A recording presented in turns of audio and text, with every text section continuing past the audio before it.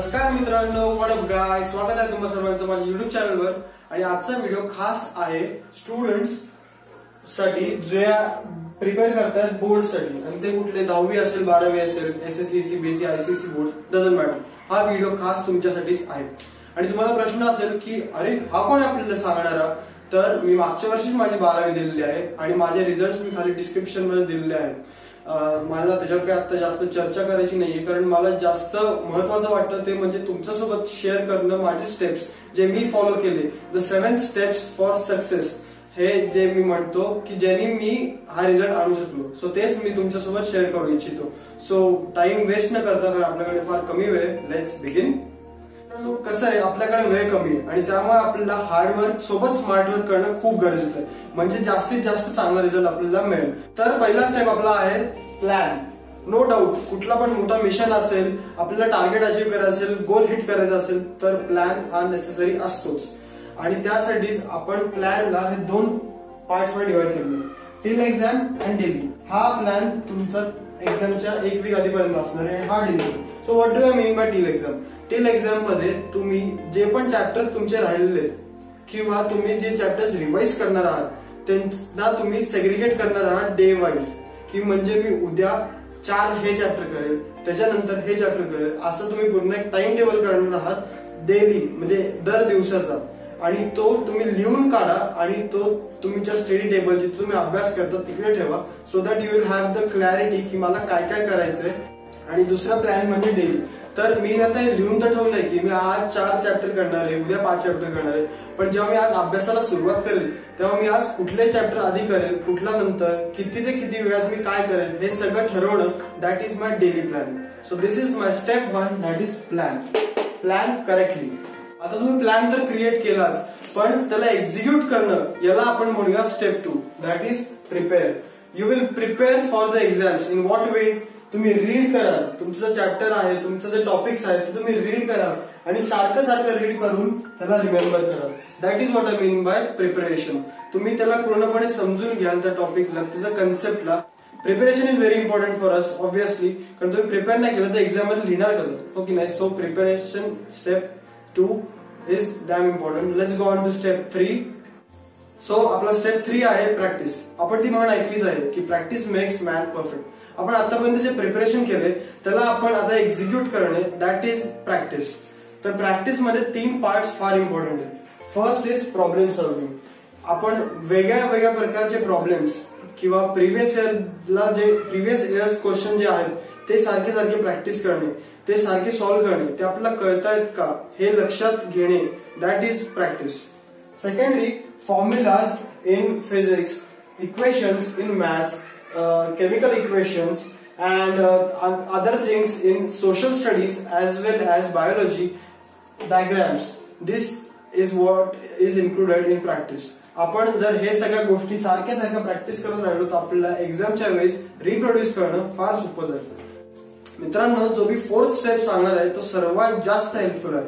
कुठली पण एक्झाम मस्त मार्कांनी क्लिअर करायला हा स्टेप सर्वात जास्त मदतकारी ठरतो, आणि तो म्हणजे पेपर सॉल्व्हिंग।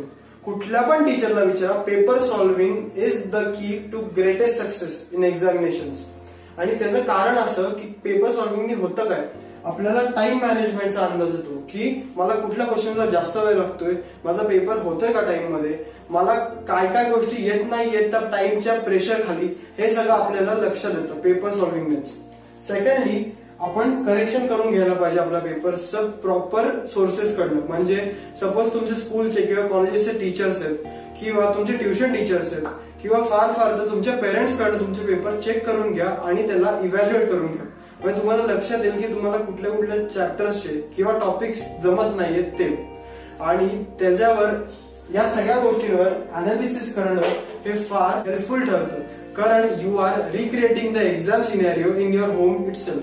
आणि त्यामुळे तुम्ही जेव्हा एक्झाम लिहिता तेव्हा तुम्हाला फार जास्त फायदा होतो। So will move on to our next step. आता जो 5वा स्टेप आहे ना, तो ऐकायला सर्वात सोपा आहे पण एक्झिक्युशन मध्ये सर्वात जास्त अवघड, आणि तो आहे परसिस्टन्स। What is परसिस्टन्स? Repeating steps 1, 2, 3 and 4 हे जे तुम्हाला मी आता चेन शिकवली 1 2 3 4 ची, that is plan, prepare, execute, paper solving and analysis, हे सगळ्या गोष्टी कंबाईंड करत राहणं till the last weak of your exam is what I mean by परसिस्टन्स. हे जर तुम्ही करत राहिला तरच तुम्हाला जे तुम्हाला गोल आहे तेवढे अचीव करता येईल. तुझा अभ्यास झालाय का रे? तू हे वाचलंस? अरे तू अभ्यासच करत नाहीस. हे सगळे वाक्य आपल्याला बराचदा ऐकायला लागतात आणि त्याचं कारण असं की जशी जशी आपली परीक्षा जवळ येत जाते तशी आपल्या आजूबाजूचे पीपल, दॅट इज लोक, जास्त जागृत होतात. नातेवाईक असो किंवा आपले शेजारी असो, आपले पालक किंवा लांब लांबचे मित्र सुद्धा म्हणतात, अरे चा तू हे नाही वाचलंस, आणि त्याने आपला गोंधळ जास्त वाढतो. तर या सगळ्या लोकांना लांब ठेवा आणि आपल्या मनावर विश्वास ठेवा की माझी तयारी पूर्ण झालेली आहे आणि मी पेपर एकदम चांगलाच देणार, आणि आपल्यावरच फोकस करा. जर हा गोंधळ खूपच जास्त वाढला तर त्यासाठी माझ्याकडे आहे step 7, that is the last step. तर आता आपली तयारी झाल्यावर शेवटच्या आठवड्यात पूर्ण ताण तणाव खूप वाढलेला असतो आणि तोच रिलीज करायला आपल्याला पॉझिटिव्ह राहणं फार गरजेचं आहे. आणि ते करायला काय पर्याय आहेत आपल्याकडे, जसे की हॉबीज, स्पोर्ट्स, मोटिवेशन. हॉबीज म्हणलं तर काय काहींना लिहायची आवड असते, लिखाण करतात, काय जण चित्र काढतात, काय जण गातात, तर ते हॉबीज मध्ये आलं. स्पोर्ट्स की जसं की तुम्ही रनिंगला जाऊ शकता, एक्सरसाइज करू शकता, योगा, मेडिटेशन, हे सगळं तुम्ही करू शकता. That will release your stress and help you in a lot better way. आणि लास्ट इज मोटिवेशन. यार युट्यूबवर एवढे सगळे मोटिवेशनल व्हिडिओज असतात, ते तुम्ही जरा वेळ बघू शकता आणि स्वतःला पुन्हा एकदा चार्जअप करू शकता. वाटल्यास कधी कधी फनी व्हिडिओज किंवा फनी मूवीज पण टीव्हीवर बघू शकता. बट एक आहे की हे तुम्ही पूर्ण वेळ अजिबात करायचं नाही बरं का, एकदम थोडा वेळ करायचंय अख्ख्या दिवसात, आणि ते सुद्धा जेव्हा फार जास्त गरज असेल तेव्हाच.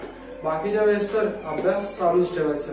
सो गाइस, हे होते आपले 7 steps for success, and I am sure तुम्ही जर हे स्टेप्स फॉलो केले तर success will be yours to. That's it. तुमच्या मित्रांसोबत जास्तीत जास्त शेअर करा म्हणजे त्यांना सुद्धा जास्तीत जास्त फायदा होईल.